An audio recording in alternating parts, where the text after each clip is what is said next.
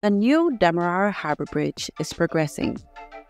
In order to assist the construction of the new bridge, a platform is now being created. The new Demerara Harbour Bridge is anticipated to include 2 carriageways and 4 lanes, measuring about 2.56 kilometers in length. It has a high-span cable stay design and is hybrid in nature. The bridge's height is to be built 50 meters above the main highest watermark. The present bridge, which has been in use for more than 40 years and has outlived its lifespan, will be replaced by the new bridge, which is expected to have a lifespan of 100 years. Over half the mobilization work at the Lagrange West Bank Demerara project site has been completed.